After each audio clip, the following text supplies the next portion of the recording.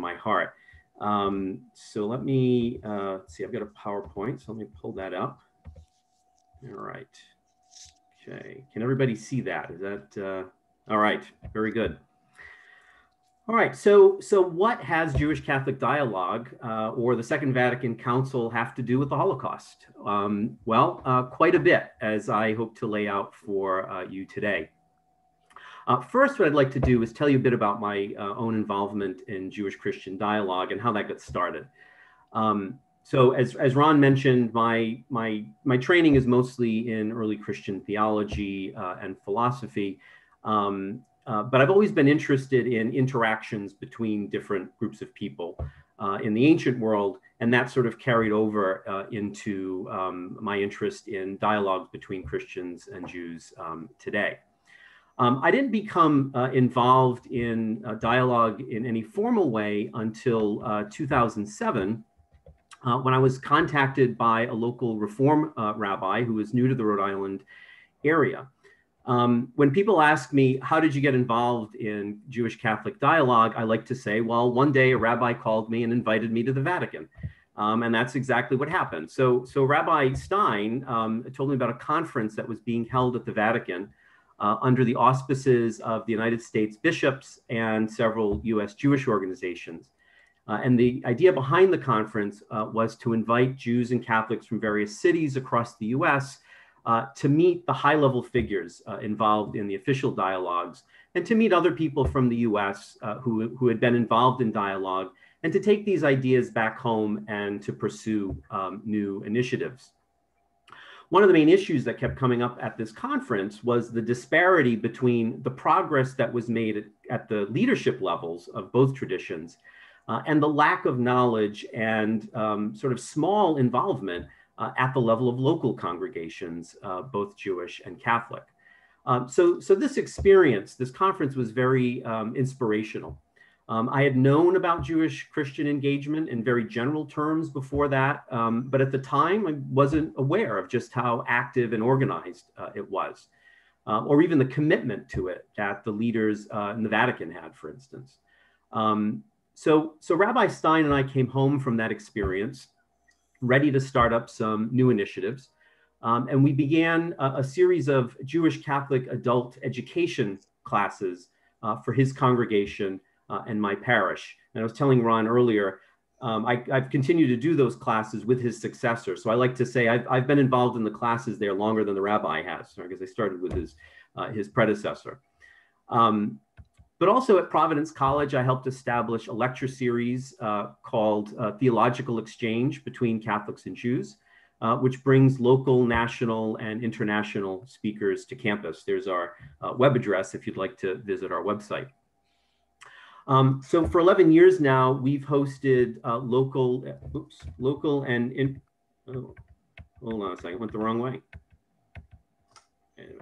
Sorry about that. I hit the wrong button. Let me try that again.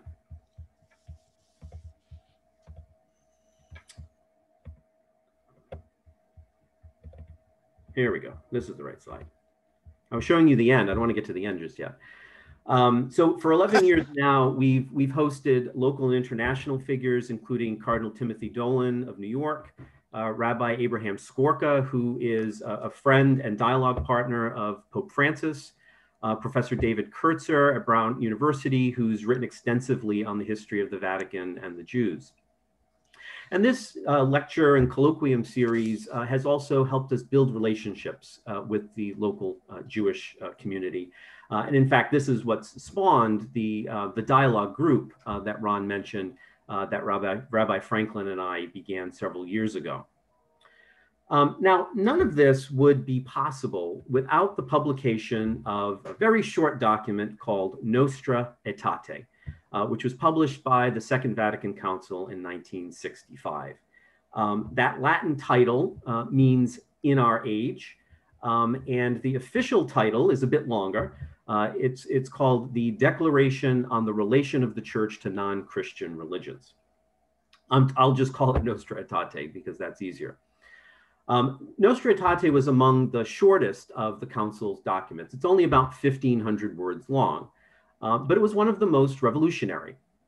It attempted to make a careful theological balancing act by maintaining the theological centrality of Jesus for the Christian doctrine of salvation, while also charting a path towards sincere dialogue with other religions. Now, nothing really changed in terms of official Catholic dogma. Instead, what was radical was the shifting perspective in the church's approach to non-Christian religions. This was a perspective that took commonalities as the starting point and adopted a conciliatory rather than a triumphalist tone.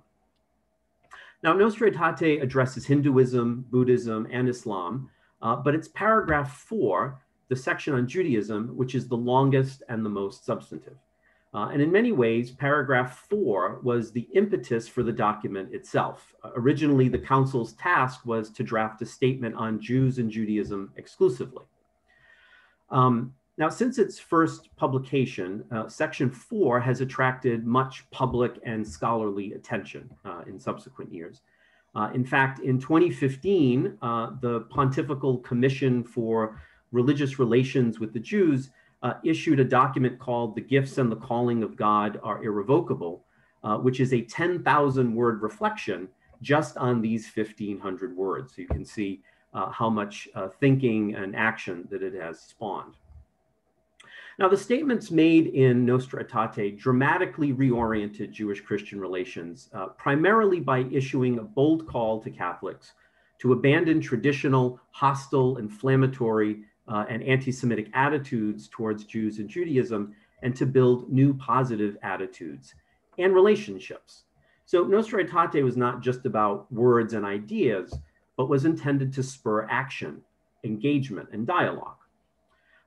Many in the world of Jewish-Christian dialogue have characterized the past 50 or so years as an unprecedented and historic era of Jewish-Christian engagement, at least in the US and parts of Europe.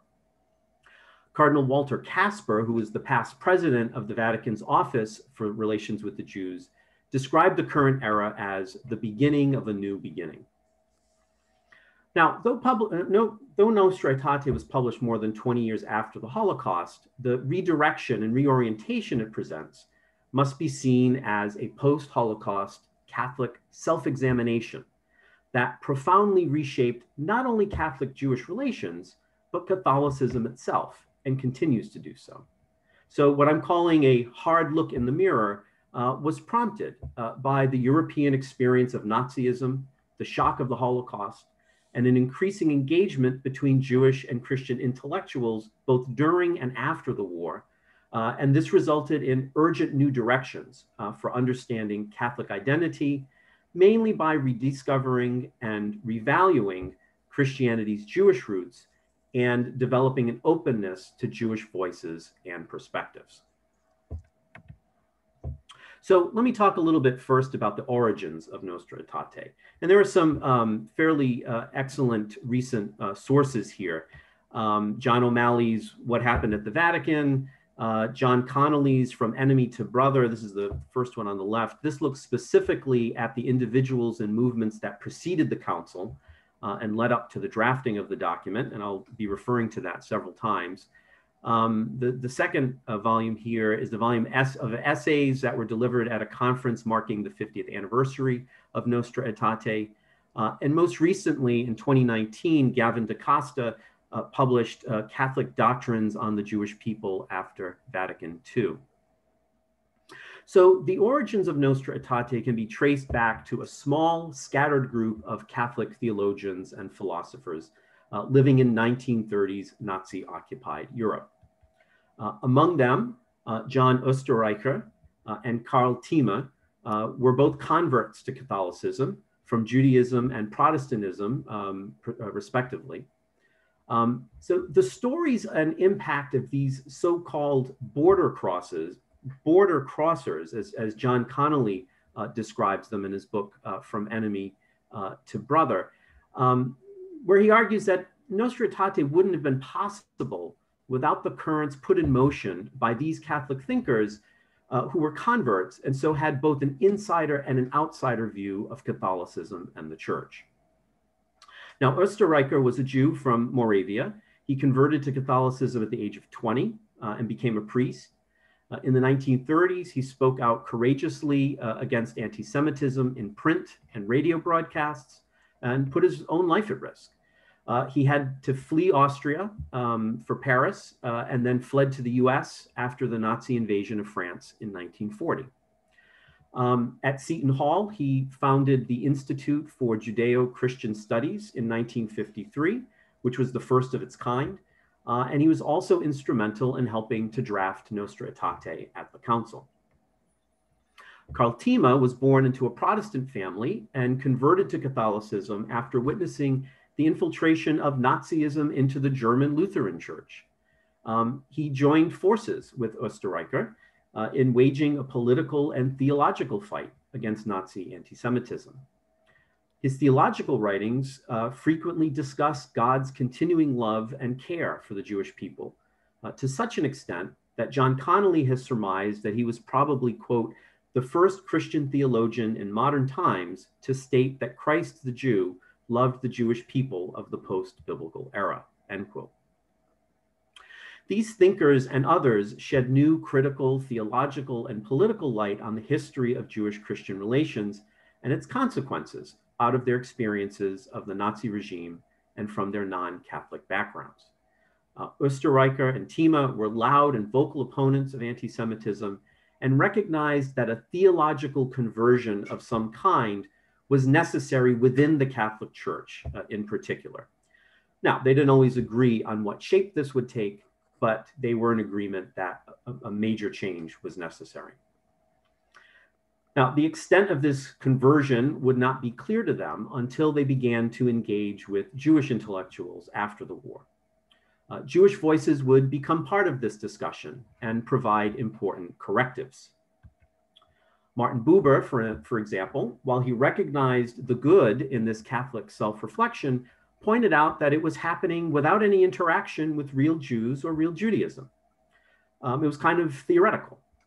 In fact, in personal correspondence, he challenged Karl Thieme to rethink his theological position that insisted on the ultimate conversion of Jews to Christianity. In fact, this would remain a sticking point even in the immediate post-Nostra Aetate era. To what extent could Christians engage in dialogue without turning it into an occasion for proselytism? In other words, could dialogue and evangelization be distinguished? But it would be the encounter between French Jewish historian Jules Isaac and a pope that would prompt introspection and real significant action at the highest levels of the Catholic Church. Isaac survived the Holocaust, but his entire family perished. After the war, he published two major works that offered a Jewish perspective on anti-Semitism in the Christian tradition. Jesus in Israel was published in 1948, and The Teaching of Contempt was published in 1962. Isaac was also instrumental in organizing an international meeting of the newly formed International Council of Christians and Jews at Salisbury, Switzerland in 1947. This group issued 10 points described by John Connolly as the first important fruit of the dialogue between Christians and Jews. Now, I'm not going to read through all 10 of these points, but they include statements like that Jesus was born of a Jewish mother, of the seed of David and the people of Israel. They advised Christians to, quote, avoid distorting or misrepresenting biblical or post-biblical Judaism with the object of extolling Christianity. And also advised Christians against, quote, using the word Jews in the exclusive sense of the enemies of Jesus. These 10 points of Salisbury would have a profound influence on the content and composition of Nostra Aetate. In 1960, as the Catholic Church was preparing for the Second Vatican Council, Isaac requested an audience with Pope John the 23rd, which was granted. Now, incidentally, during the war, Pope John himself had helped many Jews escape the Nazi regime while he was a Vatican representative in Greece and Turkey. Now, during the meeting, Isaac presented to the Pope a Jewish perspective on what he called the Christian teaching of contempt. That is, the long-standing Christian view that God had abandoned the Jews as punishment for the death of Jesus. This is sometimes called the deicide charge. and the view that the church had replaced Israel as the chosen people, a theological position known as supersessionism. These theological principles, Isaac argued, were not only flawed, but the divine contempt for the Jews they canonized in Christian thought had laid the ground for centuries of anti-Semitism and persecution, setting the stage for the horrors of the Shoah. Isaac suggested that the council consider correcting this teaching. In his account of the meeting, he reports that the Pope listened very intently. And when he asked the pontiff if he could have a bit of hope, Pope John replied, quote, "You have a right to more than hope," end quote. Shortly thereafter, the Pope appointed Cardinal Augustin Bea to study what was called the Jewish question and to begin drafting a document for consideration at the council. Now, the history of the document is quite interesting and much too complicated to get into the detail here, but it has all the makings of a soap opera plot. There were several controversial drafts. Then Pope John died in the middle of the council, and this cast doubt on whether the document would even be considered. There was a papal election to follow that. Then there was opposition from some cardinals on theological grounds, a vocal contingent of Catholic clergy from the Middle East who feared repercussions from the Muslim majority for what might look like support for the state of Israel. And at the 11th hour, the document was almost tabled. A draft had been leaked to the press, which included a statement on the conversion of Jews. This naturally enraged Jewish participants in the process, such as Rabbi Abraham Joshua Heschel, who famously stated upon hearing this, quote, "If I were asked either to convert or to die in Auschwitz, I'd rather go to Auschwitz," end quote. Ultimately, this statement was removed. The document, which originated as a statement on the Jews with the working title De Judaeis, on the Jews, was expanded into a broader and more inclusive statement on interreligious relations in general. And this was also not without controversy. Nevertheless, the paragraph on Judaism, section 4, remained the longest and the most detailed. And in the end, the document was approved by an overwhelming vote, just 88 noes and over 2,000 votes in the affirmative. So what I'd like to do now is turn to the document itself and identify what I see as 5 major points. And each of these emerges from the kind of introspection and reevaluation that I just described.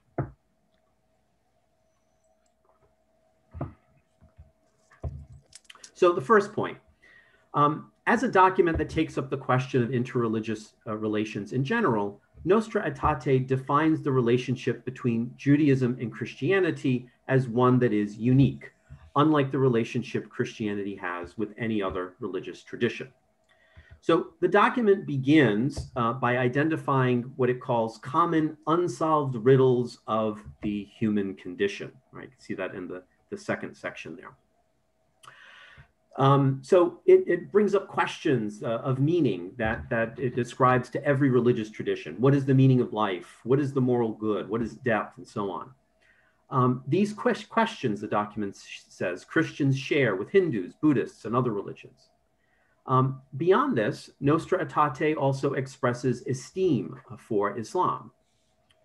But in introducing the discussion of Judaism in paragraph 4, it refers to, quote, the bond that spiritually ties the people of the new covenant to Abraham's stock. You can see that in the first section there.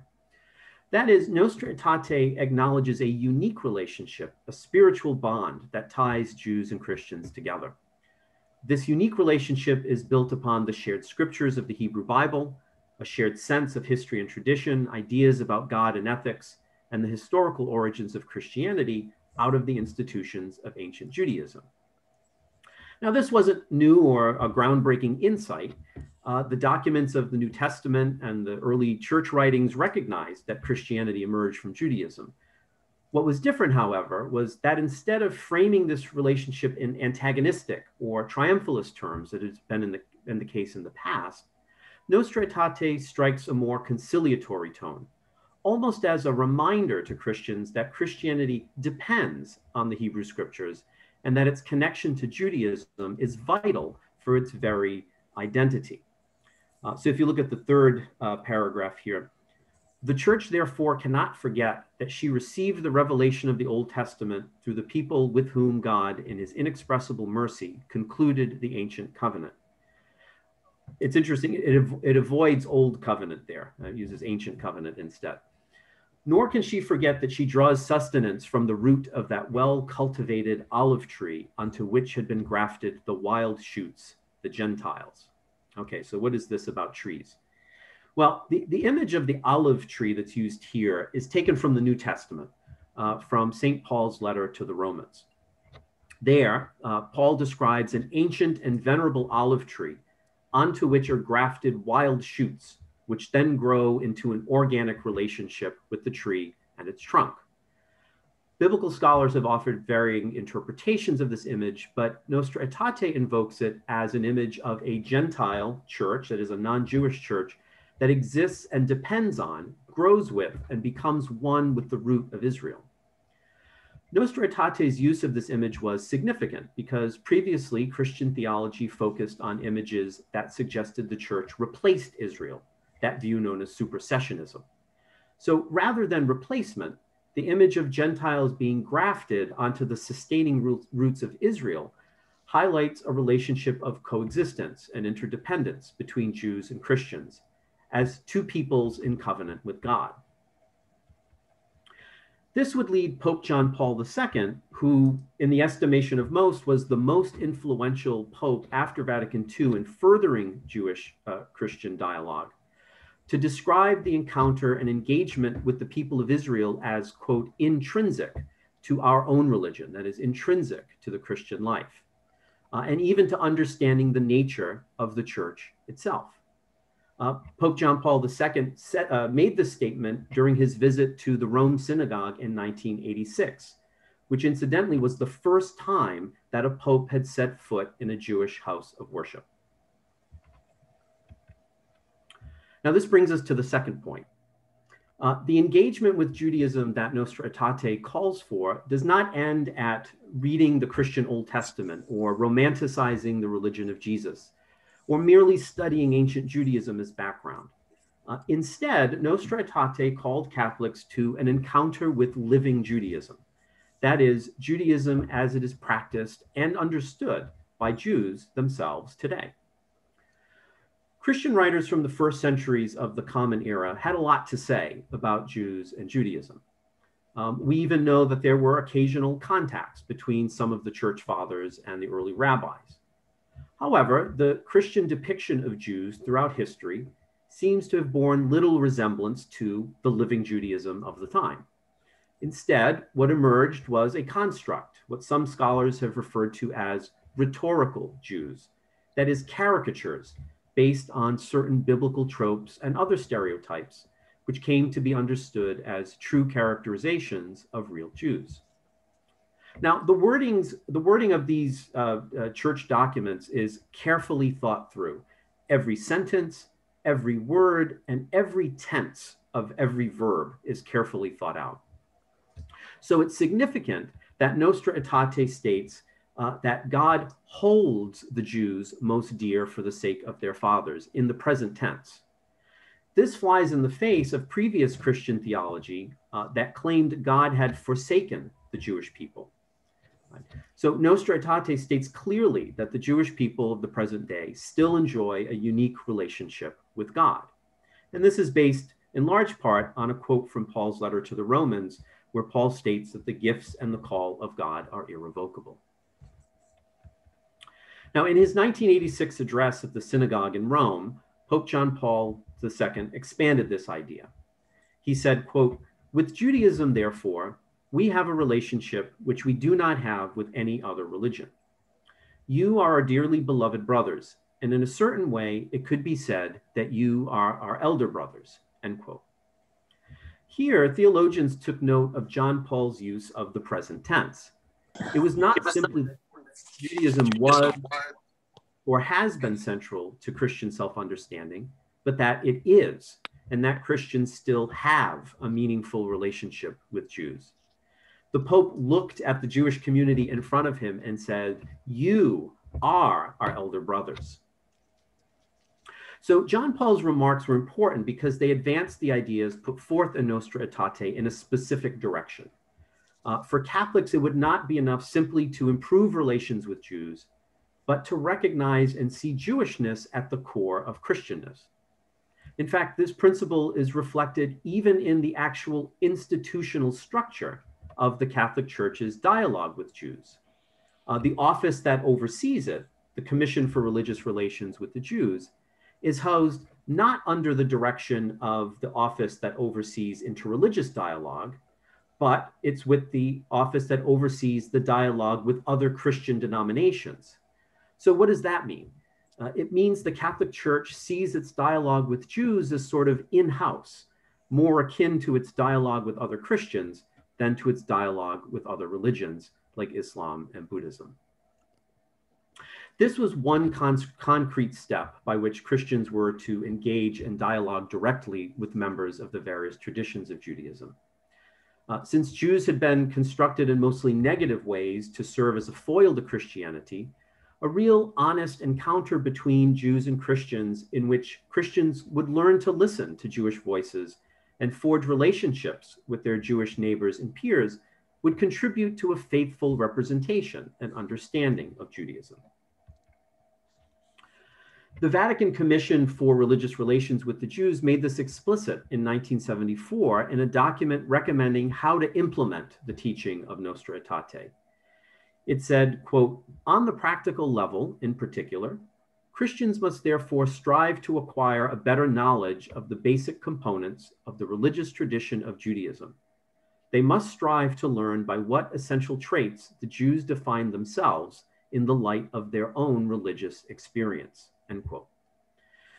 This understanding of the other, then, could lead to a transformed understanding of the Christian self.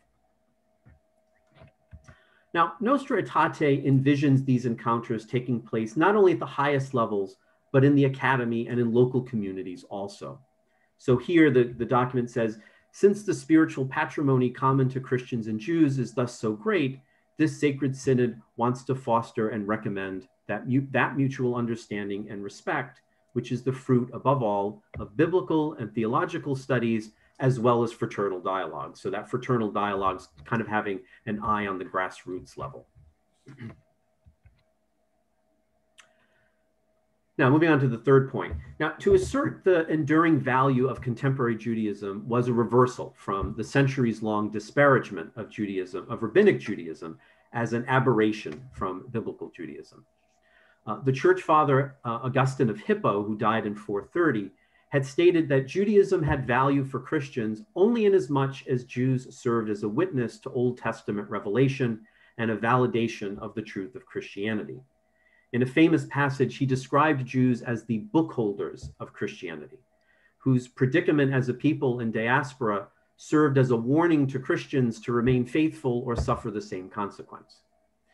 Now, Augustine's view persisted for centuries, leading to Christians viewing Jews as a kind of living relic of the past, rather than a vibrant, diverse, and developing tradition. So the new approach mapped out by Nostra Aetate, in turn, required a deep theological reevaluation of key claims that defined Jewish-Christian relations for millennia. And these are the ideas of supersessionism and the charge of deicide. And here's one of the places where Jewish voices, such as those of Jules Isaac and Abraham Heschel, had a great impact.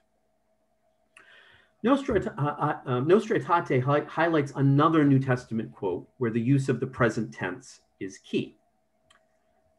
Theirs is the sonship and the glory and the covenants and the law and the worship and the promises, etc. This is from Paul's letter to the Romans, chapter 9. So in affirming contemporary Judaism, and again, this is for its Catholic audience, of course, these statements also communicate one of Nostra Aetate's boldest theological claims, that the covenant relationship between God and Israel is ongoing and intact even now. This assertion challenged the long-standing claim that the church had superseded or replaced the Jewish people as God's elect. The idea being that God only had one chosen people, and it was the church. This idea goes back at least to the 2nd century. of the Common Era, emerging out of the conflicts between the fledgling Christian groups and early rabbinic groups. The 2nd century Christian writer Justin Martyr is one of the first to argue that Christians were the true Israel. And Christian authors argued that it was the failure of Jews to recognize Jesus as Messiah and their collusion in his death that led to the divine annulment of the first covenant, a view that scholars sometimes refer to as punitive supersessionism. It was this very idea, Jules Isaac had pointed out, that cultivated the vicious contempt for Jews that pervaded the Christian world, making a tragedy like the Holocaust possible. If God had rejected the Jews, he argued, why should Christians embrace them? Right? That was his questioning of that idea. So the idea of supersessionism was largely based on this charge of deicide. That is, that the Jews bore a collective guilt for the death of Jesus. The early Christian author Melito of Sardis, in his work on the Pascha, declared unequivocally that, quote, Israel killed God, end quote. And for centuries following, Christians hurled this slander at Jews, justifying unjust treatment, pogroms, and worse. And it also led to the famous accusations of blood libel in the Middle Ages and in the modern period. And even as recently as the 1930s, some Christian theologians were claiming that the guilt of deicide was like a twin to original sin that Jews were born with. The difference being that baptism could heal original sin, but not the guilt of deicide. So the relevant text of Nostra Aetate is this one. It reads, true, the Jewish authorities and those who followed their lead pressed for the death of Christ. Still, what happened in his passion cannot be charged against all the Jews without distinction, then alive, nor against the Jews of today. Although the church is the new people of God, the Jews should not be presented as rejected or accursed by God, as if this followed from the Holy Scriptures. Now, some news reports about this presented this as the church pardoning Jews for the death of Jesus. But as some theologians pointed out, particularly Father Edward Flannery, who happened to be from Providence and who served as advisor to the US bishops, he said that Nostra Aetate was saying that this charge was totally baseless to begin with. There was nothing to forgive. It was simply setting the record straight. Now, over the decades since Nostra Aetate, this charge of deicide has largely been erased from Catholic catechetical instruction, liturgy, and preaching. And in fact, I often find that the current generation of Catholic college students is largely unaware that Christians ever made this charge, and they're quite scandalized when they learn about it. The new approach to supersessionism, that other idea, however, is a bit more complicated, and it's caused some theological confusion and something of an identity crisis in the Catholic Church. Supersessionism provided an easy answer. Jews in the Old Covenant were out and Christians in the New Covenant were in. But now to say that Jews continue to live in covenant relationship with God, this has raised theological questions about the relationship between the covenants and the path to salvation. On top of this, the Catholic Church has stated in its most recent document on Jewish Christian relations that there is no institutional mission to convert Jews. And Pope Francis has been very vocal in rejecting proselytism directed at Jews. Even Emeritus Pope Benedict weighed in 2018 following an exchange with Rabbi Ari Folger of Vienna. And Pope Benedict wrote, quote, "To Israel, there was not and still is not a mission, but rather dialogue," end quote. So what does this say about traditional Christian doctrine about faith in Christ and baptism? These are ongoing and exciting theological discussions, and a vibrant exchange is occurring on these questions between Christian and Jewish scholars. Is it lemon? The most recent Vatican document, Gifts and Calling, which was issued in 2015, rejects what it calls a two paths to salvation solution, but it does suggest the following. It says that the Jews are participants in God's salvation is theologically unquestionable, but how that can be possible without confessing Christ explicitly is and remains an unfathomable divine mystery, end quote. So the affirmation of the continuing relationship between God and Israel and the insistence on salvation through Christ has led to a real theological conundrum, but lots of theologians are happy to be grappling with it. The fourth point. Over the centuries, Jesus was divorced from his Jewish origins. This has occurred through artistic portraits, which show him as a blonde-haired, blue-eyed European, and through the characterization of his criticism of his contemporaries as the setup for a battle between Jews and Christians. So Nostra Aetate called upon Christians to rediscover the Jewishness of Jesus and his first followers. So one of the quotes I had up here earlier stated that from them, quote, from the Jews is the Christ, according to the flesh, the Son of the Virgin Mary. So reminding Catholics of both Jesus's and Mary's Jewishness. But this section also reminds Christians, quote, that the apostles, the church's mainstay and pillars, as well as most of the early disciples who proclaimed Christ's gospel to the world, sprang from the Jewish people. Now, the fact that an official church document of such standing had to state such an obvious historical fact indicated that Christians had lost sight of something very crucial, the Jewishness of Jesus and the Jewishness at the core of Christianity. Even today in my own classes, if I ask students what religion Jesus practiced, more often than not, they'll respond by saying he was Catholic. The separation of Jesus from his Jewishness began very early on and has continued as Jesus is often defined over and against Jews and Judaism. And this is a point that's illustrated in the book, The Misunderstood Jew by Amy Jill Levine. In fact, when grappling with and defining the doctrine of Jesus's humanity and divinity, the early church fathers argued about things like, was Jesus' body real? What was the nature of his soul? Did he suffer? And they even talked about his digestive system. But hardly is his Jewishness ever a part of the discussion, except in an antagonistic way. And as Amy Jill Levine has demonstrated, as Christians came to shape understandings of what it meant to be Christian, the Jew came to represent everything opposite. Right? And these were often coupled with quotes from the Bible, where either the prophets criticized the people of their time or Jesus criticized people of his time. And these were sort of universalized to exemplify the worst traits that Christians associated with Judaism. So the result was an othering of Jews, and we might say even a severing of Jews from their own tradition. If Jesus was the ideal Jew, then his contemporaries, according to this line of thought, failed in their observance of their own religion if they did not do as he did.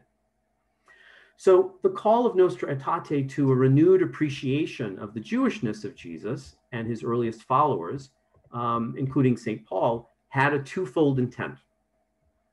First, to encourage Christians to explore and recognize those aspects of their own religious tradition that emerged from Judaism. And second, to promote a solidarity between Jews and Christians on the basis of a common heritage.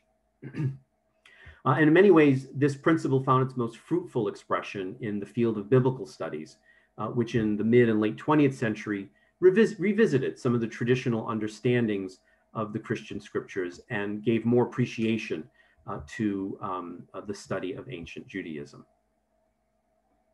Pope Francis would later put it this way, saying, quote, inside every Christian is a Jew, end quote. We could debate about what that means exactly.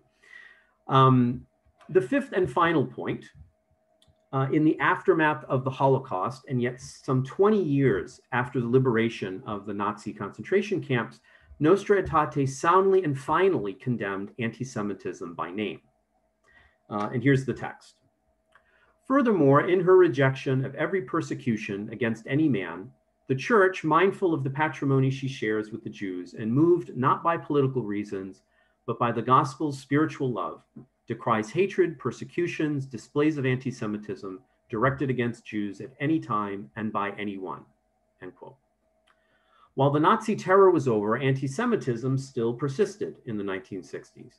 And as we know from either personal experience or recent events, it's still alive and well today and seeing a troubling resurgence.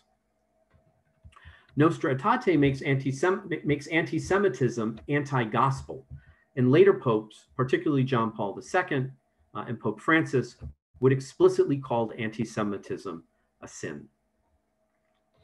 Now, at this point, I think it's also important to mention some of the pioneering women who contributed to the fruits of Nostra Aetate, and I'll point out two.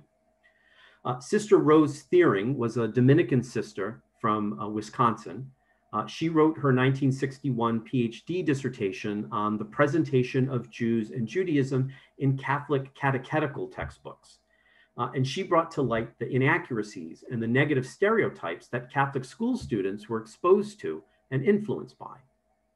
Her work was brought to the attention of Cardinal Bea, the cardinal who was in charge of the document, by way of the American Jewish Committee's Judith Banke, who incorporated Thiering's findings into a memorandum she presented to Cardinal Bea entitled "The Image of the Jew in Catholic Teaching."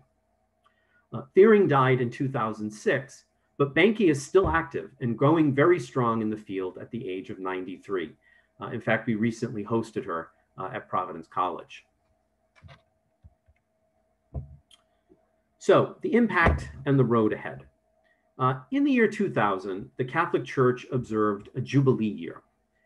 It was a special one because it came at the end of the 20th century and the end of the second Christian millennium. It was seen as the doorway into the third millennium, and for the Church, a journey forward with eyes carefully focused on what was behind. It was also extraordinary because of what happened inside St. Peter's Basilica on March 12th, 2000. That was called a Day of Pardon. Pope John Paul II publicly prayed for forgiveness for the errors that the sons and daughters of the Church had committed against others throughout the first and second millennia. The Pope acknowledged the sins Catholics had committed against other Christians, against the dignity of women, against ethnic minorities and indigenous people, against basic human rights, and there was a specific prayer for pardon for sins against the people of Israel. And here are the words of that prayer. God of our fathers, you chose Abraham and his descendants to bring your name to the nations. We are deeply saddened by the behavior of those who in the course of history have caused these children of yours to suffer. And asking your forgiveness, we wish to commit ourselves to genuine brotherhood with the people of the covenant. Later that month, the Pope made his famous pilgrimage to Israel. And when he visited Jerusalem, he placed a piece of paper with the text of this prayer into the Western Wall and paused for some moments of prayer. John Paul himself was a catalyst for this gesture. As a man in wartime Poland, he personally experienced the oppression of the Nazi occupation and witnessed the atrocities committed against Jews, some of them close personal friends. He was also a master of images and was keenly aware of the meaning and impact of his public gestures. Now, the words are rather generic. They don't mention any particular actions or atrocities, though without question, they implicitly acknowledge the Christian involvement in pogroms and especially Catholics who were involved during the Holocaust. And yet this prayer, these words spoken by a pope, would not have been thinkable before Nostra Aetate. So to close, I'd like to consider four themes on the impact of Nostra Aetate and the road ahead. So first, Nostra Aetate has taught Catholics how to appreciate and listen to Jewish voices. For centuries, Christians consumed and replicated caricatures of Jews and Judaism. And even those figures who shaped the ideas that would lead to Nostra Aetate, Oesterreicher, Thieme, Jacques Maritain, did so initially without the engagement with Jews. Jewish intellectuals were involved in the shaping of Nostra Aetate, in its implementation, and even continue to act as consultants to subsequent statements.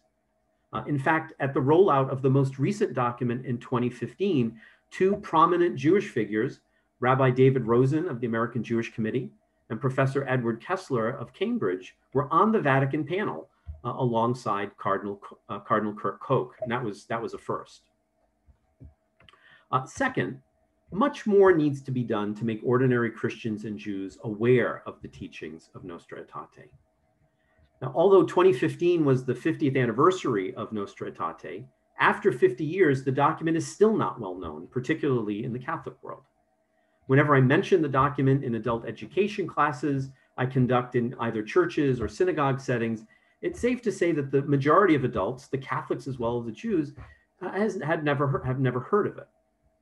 Now, the dilemma here is that on this issue, the church at the institutional level is far ahead of its flock. This doesn't happen too often, but this is a case where it's true. The revolutionary teachings of Nostra Aetate and subsequent related documents are not trickling down to the pews. It's not a prominent part of seminary training. Bishops, priests, and deacons responsible for preaching just have other priorities to address. So this poses a further challenge. As both the Holocaust and Vatican II fade out of living memory, there is danger that this renewed reflection could be lost. The third, Nostra Aetate has opened the door to collaboration between Jews and Catholics on social issues, as well as open and frank dialogues. One of the first fruits to come from Nostra Aetate in the decades immediately after its publication was the collaboration between Jews and Christians on social issues ranging from civil rights to the fight against poverty and other ways of advocating for social justice at national and local levels. In these early years, there was an understandable uncertainty among Jews about the intentions of the Catholic Church. Was this really going to change Catholic thinking, or was this simply a new tactic to convert? So because of this, some leaders in the Jewish community maintained that interreligious dialogue was just not an option for Jews. Rabbi Joseph Soloveitchik was prominent among the Orthodox Jewish voices on this question. Religious relativism and proselytism just loomed too large for Soloveitchik.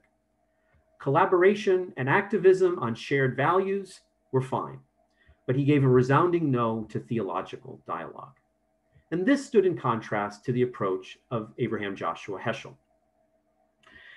In the intervening decades, a level of trust and friendship has built up among leaders in the Jewish and Catholic communities that have made theological dialogue a more comfortable project, though still not prevalent. Among American Orthodox Jews, Rabbi Irving Greenberg has been a prominent figure here, and Professor Amy Jill Levine, a Jewish professor of ancient Judaism and early Christian studies, has also produced a number of scholarly and popular works aimed at encouraging historical and theological engagement among Jews and Christians. And lastly, in some parts of the Jewish world, Nostra Aetate has elicited a reciprocal response. There have been a number of Jewish responses to Nostra Aetate. The first came in 2000 in the form of a full-page advertisement in the New York Times. The statement, called Dabru Emet, Hebrew for speak truth, was signed by over 200 Jewish scholars and rabbis from the varying denominations of contemporary Judaism. The document presented 8 theses, including Jews and Christians worship the same God, and the humanly irreconcilable difference between Jews and Christians will not be settled until God redeems the entire world as promised in Scripture. The document was met with some strong criticism in Jewish circles for its emphasis on commonalities and its diplomatic approach to long-standing differences. Nonetheless, Dabru Emet was significant, and this year marks its 20th anniversary. If you're interested in reading more on the reception of Dabru Emet, the Institute for Islamic Christian Jewish Studies is currently publishing a number of online essays looking back on Dabru Emet, and this is the website. Now, a truly remarkable statement was issued in 2015 by an international group of Orthodox rabbis and scholars called To Do the Will of Our Father in Heaven. That was the title. This document was a direct response to Nostra Aetate and the subsequent advances in Jewish-Christian relations that had taken shape in the 50 years since the first publication of the document.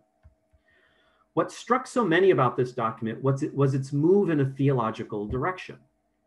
For example, the document states, quote, that the emergence of Christianity in human history is neither an accident nor an error, but the willed divine outcome and gift to the nations. The document provides a vision of Christians and Jews as what it calls partners in covenant with God, each having, quote, a common covenantal mission to perfect the world under the sovereignty of the Almighty, end quote. Okay, so to conclude, on the 50th anniversary of Nostra Aetate, Pope Francis said in his public audience, quote, since Nostra Aetate, indifference and opposition have turned into cooperation and goodwill. Enemies and strangers have became friends and brothers, end quote. The relationship between Jews and Christians has indeed changed in dramatic ways since the Holocaust, and especially in the 50 years since Vatican II. This transformation can be credited to courageous Jews and Catholics, individuals who challenged an institution to examine itself, its history, its self-understanding, and its understanding of the other, so that this self-examination would bring about fundamental change. But a 50-year commemoration is not the end of something, but the beginning. A document cannot make change, it can only chart out a way. Anti-Semitism, genocide, and hatred have not disappeared. The persecution of religious minorities is all too real. For example, the Yazidi in Iraq or Coptic Christians in Egypt, anti-immigrant nationalism in Europe and here at home, and of course, America's original sin of racism.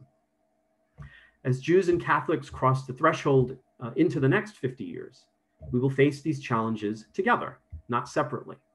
Education, dialogue, and self-examination can change not only individuals, but institutions. Thank you.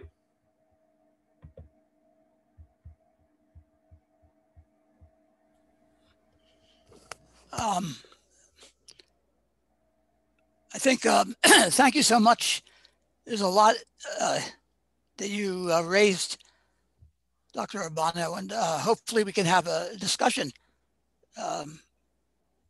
Anybody who wants to bring up anything, please either speak up or put it in the chat, whatever you feel whatever's more convenient for you. I'd like to say something, if I may. My name is Gilbert Mendelson. I'm out in California. Hey, Gil. Hi, Dr. Weisberger. I'm very, I've read a bit about our relationship between Catholics and Jews, and I'm encouraged greatly by your talk, but I am also sad.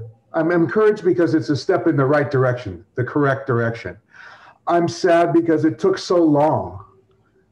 We had 2,000 years prior of unimaginable, well, to me, pain and suffering. But I think the key, from my perspective, is educating the flock.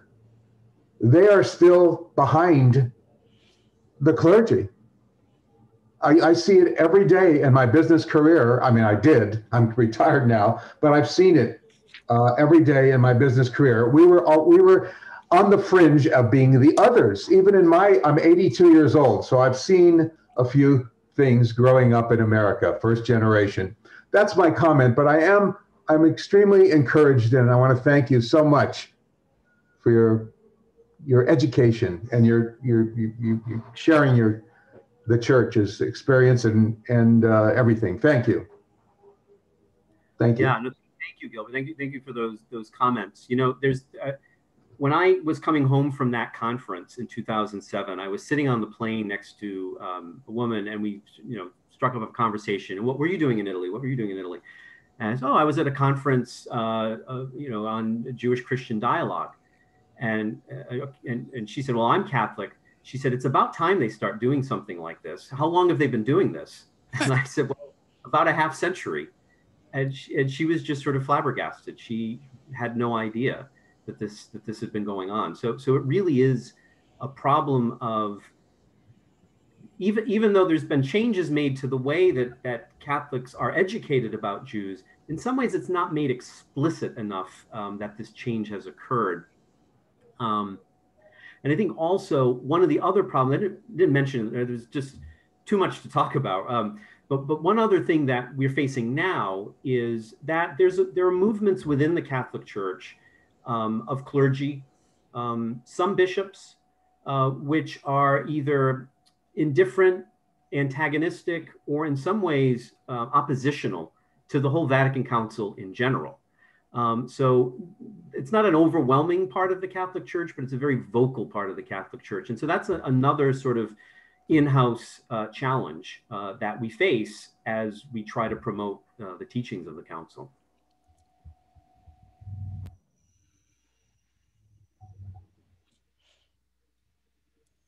Other points people want to make or questions? I have a question. Dallas, go ahead. Dr. Arthur Urbano, I was just wondering, I understand the importance of the Nostra Aetate document. I was just wondering that if it was something that you decided to pursue upon educating people on based on any past experiences, or if this was just something that you sort of fell into as you got intrigued about it. No, that's a great question. So a couple of things are instrumental. I think, first of all was being invited to this conference on Jewish-Christian relations by a local rabbi and kind of being introduced to the world of Jewish-Christian dialogue in a way that I hadn't been familiar with before was very inspirational. And, over the years since then, I mean, it hasn't been that many years, 13 years or so, I've started to reflect on, growing up and people have often asked, well, was there anything when you were a kid that might have influenced this? And as I think back on it, my mother was she's a retired hairdresser. And she worked in, it was a nursing home that was connected also to kind of a large apartment building in downtown Providence. And she always had a lot of Jewish clients. And she would always come home and tell me, oh, I had this conversation with one of my Jewish customers. We were talking about Passover and Easter. Or, sometimes some of her Jewish customers knew that I went to Catholic school and that I liked religion. So when I was a kid, they would send home boxes of matzah for me with her. So there was always kind of this relationship in a certain way with people, Jewish people in the Providence community, and via my mother's kind of attitude of interest and openness and dialogue that I think, in retrospect, kind of opened the way for me to be interested in it as well. So that was also a big influence. I also had a Jewish uncle too, and I had a lot of interesting conversations with him as well. So, and that's the thing too, these very personal connections are also something that's very important in the field of Jewish Christian dialogue, right? People will always say, it's not enough to talk about the ideas, right? The ideas are important, but we also have to form relationships and friendships with one another, because that's the only way that this can really take root. So I put a lot of stock in that. Yeah, thanks for that question, Dallas. Thank you for answering.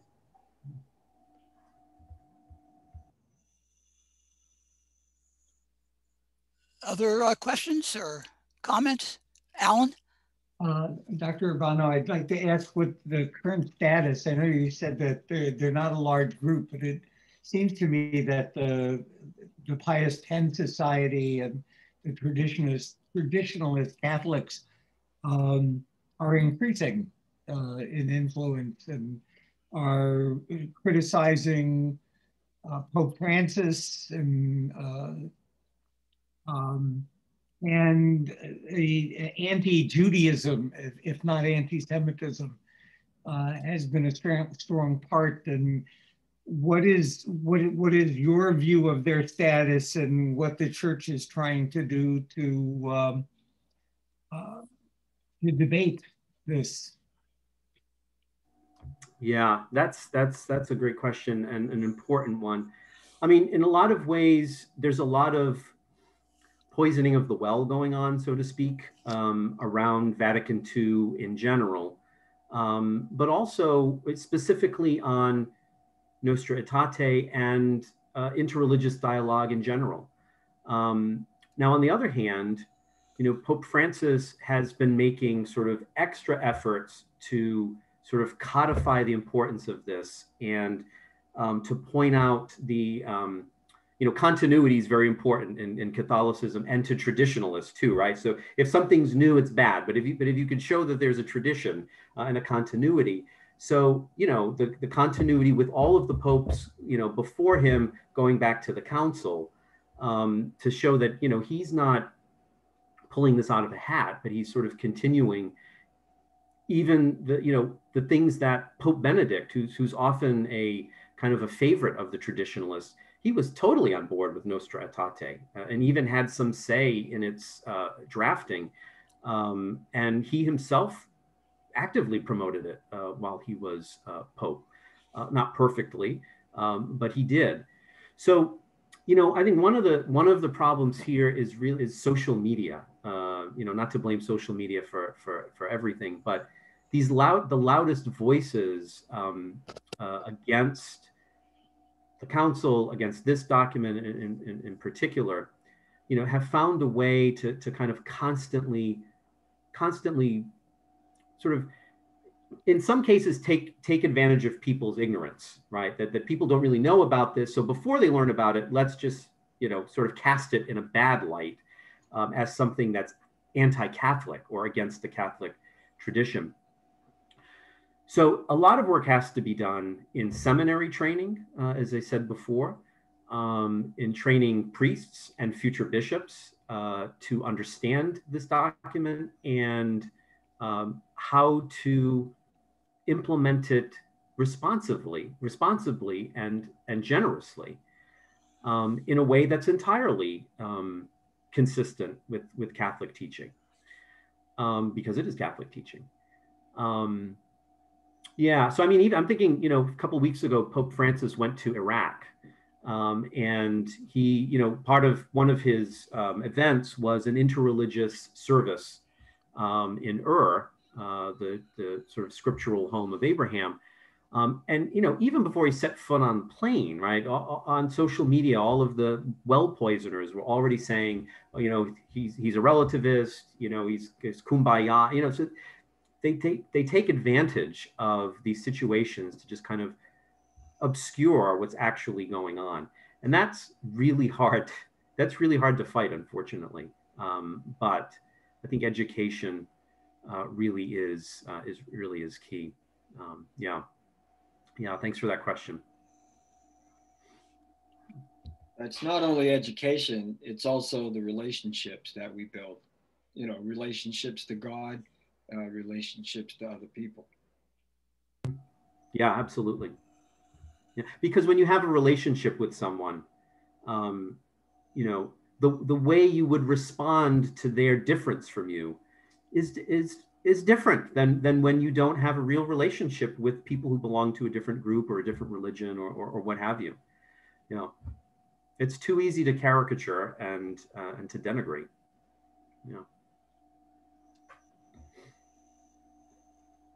Other points? You mentioned again, education is in places like Providence College. Is that being featured in a big way? Which to be personal, I mean, what your role? Obviously, you're doing. You're an important person in this kind of dialogue. Do you have an effect on the curriculum at PC, for example? Yeah, to a certain degree, I have an influence. So when we began this lecture series in 2009, part of the thinking was, we can develop a new class and have make that available to students, but on a semester basis or even a yearly basis, that might reach 20, 40 students, which is important and significant.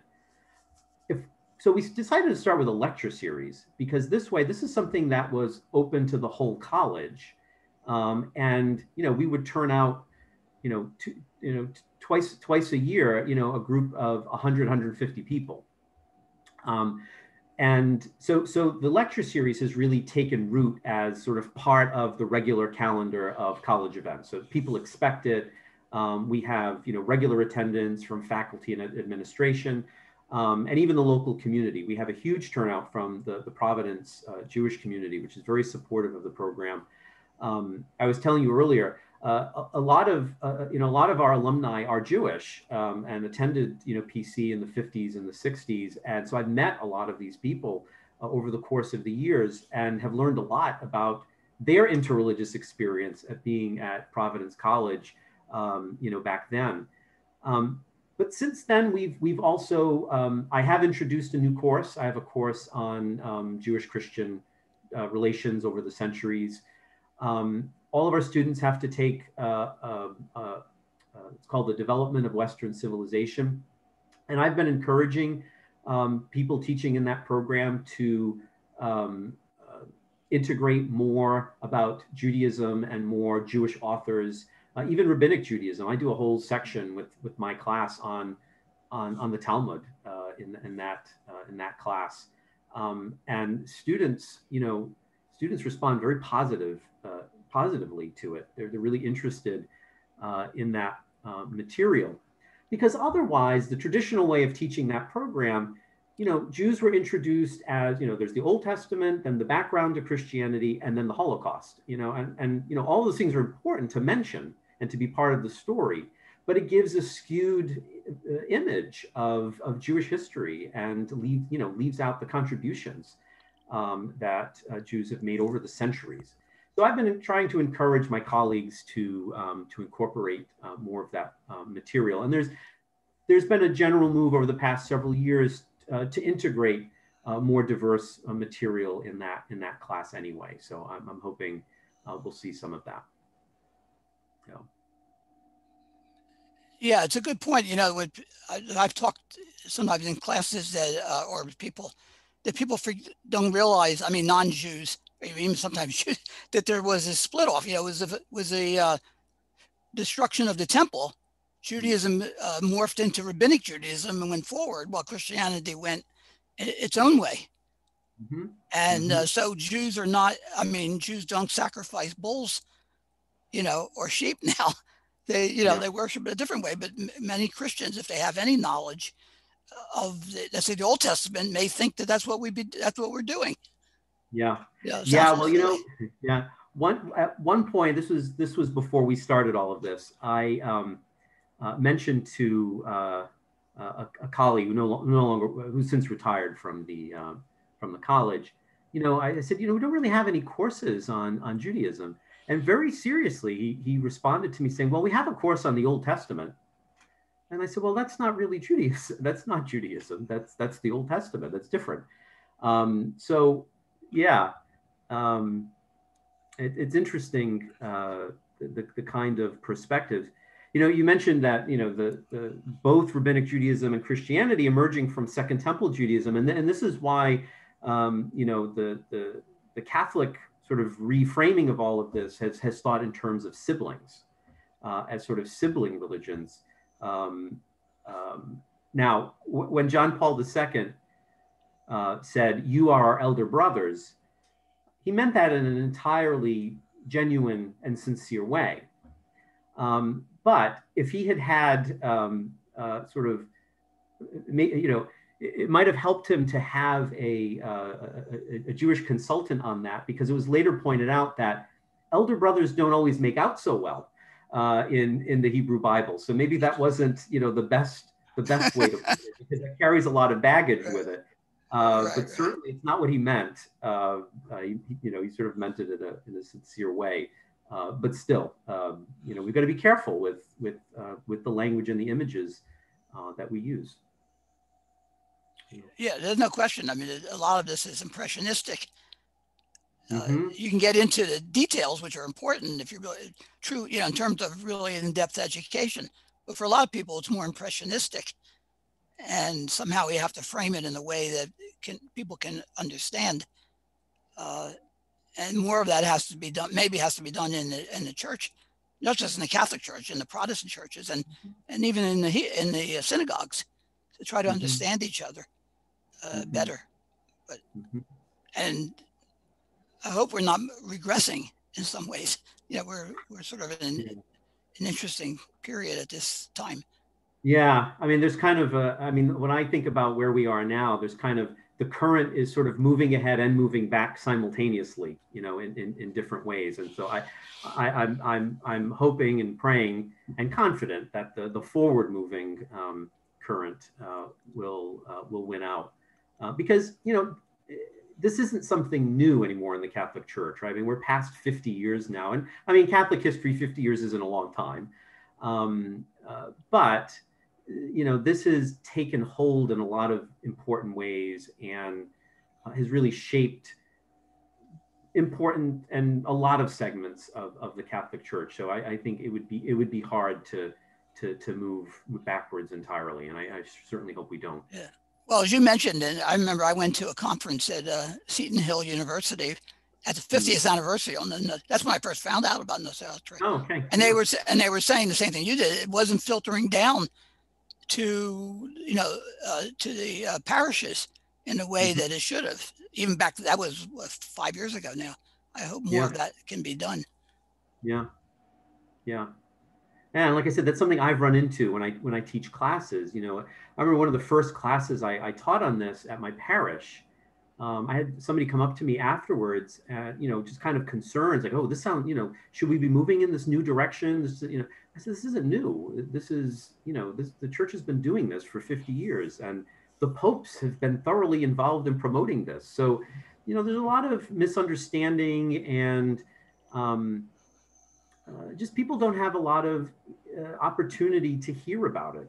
It's not often incorporated into sermons. I mean, sermons are getting shorter and shorter, so there's it's getting harder to put more in there. But we're coming up on Holy Week and Good Friday, and in the Catholic Church we read the Gospel of John's version of the Passion of Jesus, his trial and crucifixion, and that's one of the most difficult ones to hear, because it's the Jews, and I've yet to hear a good sermon that addresses that specifically on Good Friday.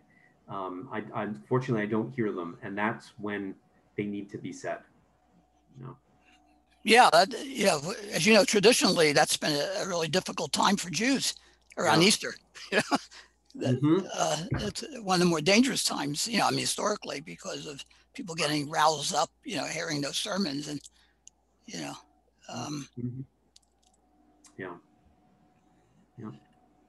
So, any other? Again, this is. I'd like to do more of this. I think we have it's an important discussion. But thank you for bringing this to us, Dr. Urbano. So for one reason, I guess Gary and I will figure that out. A number of people weren't able to get in.